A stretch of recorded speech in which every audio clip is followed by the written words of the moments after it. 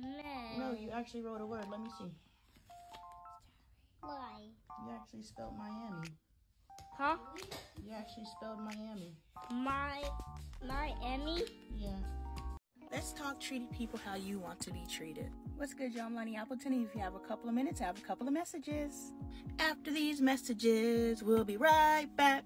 All right, 80s babies. So this is coming from two separate perspectives. One, matching energy.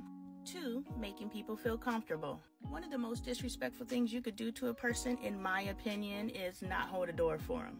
I know I'm putting a lot of emphasis on holding a door, but if you see me right behind you and you open it just enough for you to slide through and then just let it close, you're a rude mother. And that's what happened yesterday when we went to the store. The lady in front of us held the door just enough for her to get in, and then she squirreled right on through. Myself and all three of my children would have definitely held the door for her. Y'all saw the video where my 3-year-old Kaden was holding the door for the man? We have basic etiquette, basic human decency, treating people how we want to be treated. And it was my initial response to match her energy. Oh, this what we doing? Then let's go. Because I could be ruder than a rude. Just call me a rude boy. Okay, 80s babies. So check out, the cashier lady is kind of in her thing, kind of like, yeah, I'll be over there in a second. And her energy was, and my natural reaction was to be like, but I checked myself and I said, am I going to disconnect myself from source behind her? And I don't know what she's going through. She could be having a crap day. We were at the Goodwill, so I know she don't make no money. Does anybody really make any money? Do better, America. It was in that moment that I decided I'm not going to match her energy. I'm going to maintain my space that's necessary to, have compassion. Treat people how you want to be treated. And eventually, during our exchange, she softened and actually started making jokes with me. So could that have just been her personality? We don't know how life has beat this woman up. I don't know how life has beat this woman up. It could just be a bad day or a damn bad life. I don't know. But from the looks of things, I'm wagering on life. Was that a bad joke? Or was that a dad joke? Okay, I'm corny. The point was, I would have matched her energy and I would have disconnected from source, messing up my vibration. And I would have just gave her another reason to continue to have a bad day. You ain't got to shit on somebody that's already been shit on, you know what I'm saying? Especially if that's not your vibe, and it's not. And I potentially, instead of being another problem in her day, became something that made her smile. And I didn't have to go out of my way. I just was myself. Instead of matching her energy, I made her match mine. This couple was walking down the street with their baby in a stroller. Why were they in the street with the stroller? It's none of my business. What was my business was to make sure that I went all the way to the other side of the street to make sure they felt comfortable. They knew beyond a shadow of a doubt that I wouldn't accidentally hit them. And we need to go out of our way and think about other people and treat them the way that we want to be treated, regardless of how they treat us, because we don't know. Oh, I absolutely love it. Stay lame. Men, stay lame. Follow this brother's example. Brother as in male. Unity. I don't know their race, but stand united with your brother right here. Men don't want to pay you attention until you don't pay them attention. But that's not this. This is, I appreciate this comment. More young men and old men and men in the middle, they need to practice showing women that they like them. Every female every female doesn't need to be treated like especially if you find one that you like. 99% of the women out here are trying to be good women. They think being a good woman is what's gonna get the man. But there's also a handful out there that's out here getting a swerve on, and you treat the swerves accordingly. But everyone isn't a swerver. A byproduct of every man treating me like was me becoming a swerver. I had to swerve in and out of these avenues because I couldn't get nobody to settle on the street with me. I'm trying to be solid, but everybody treat me like a swerver. I hate calling myself but I was out here, so we gonna say I was swerving. And I didn't want to swerve.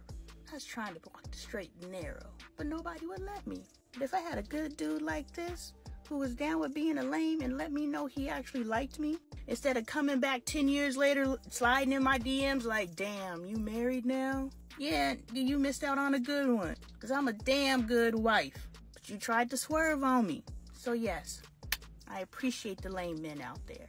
Keep being lame and keep treating women the way they deserve to be treated. Let's level up, men.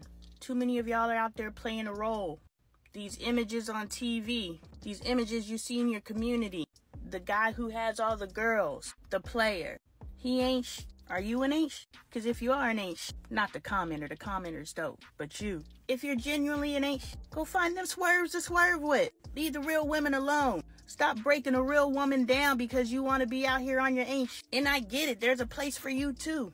But stop breaking women's spirits by being a dog ass, especially if that ain't really who you are. And you know those images are on purpose. I always got to get on my soapbox. Those images are on purpose to break our community, to keep us separated, to keep our children fatherless, to keep our women out here thinking there's something wrong with us, and so they keep building themselves up, to keep our men thinking they're perfectly fine so they can continue to stay dumbed down. And I'm not saying dumbed down. I'm saying in dumbed down. Do better. And you keep being lame. Hey, can we talk criminal behavior? What's good, y'all? I'm Lonnie Appleton. If you have a couple of minutes, I have a couple of messages. Man, I'm just sitting here thinking 99% of the people who do criminal stuff aren't criminals. Y'all already know a cheater and a cheat are two different things to me.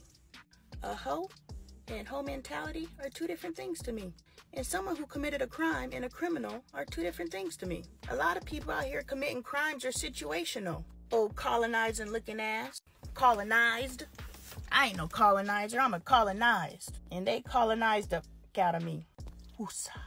Anyway, I was watching my video and it's talking about how people ain't really making no money out here. And then it made me think about my childhood and all the criminal activities that I partook in because of my situation.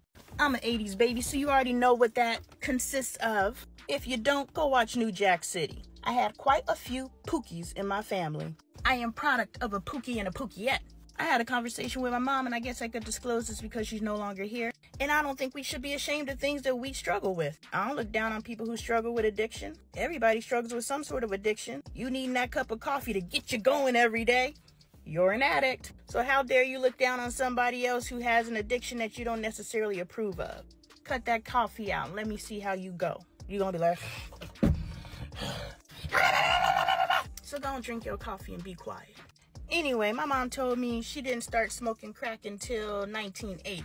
I was like, Mom, I was born in 81. That makes me a crack baby. You ain't no crack baby. Mama do the math. But maybe that's why I'm so brilliant.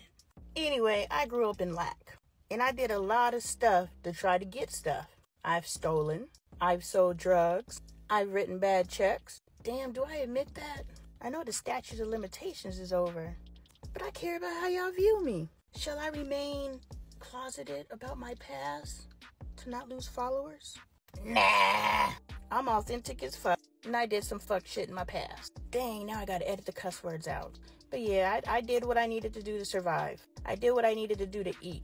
I grew up in a crack house. Well, I did a stint in a crack house. And during that stint, I realized I'm not old enough to get a job, so the only way I can eat is if I sell drugs. So my dad gave me $30 to get a bus pass to get to and from school. And I took that $30 and flipped it. And thus, my career as a drug dealer began. I'm not glamorizing it, but I'm not ashamed of my past. I'm not ashamed, and I don't demonize anyone who has to do what they gotta do to survive. And that's the point of this video. Half of these people who are sitting in jail for life don't have criminal mentality. They had to do what they had to do to survive. And the system's set up that way. They break us by keeping us broke. Still there?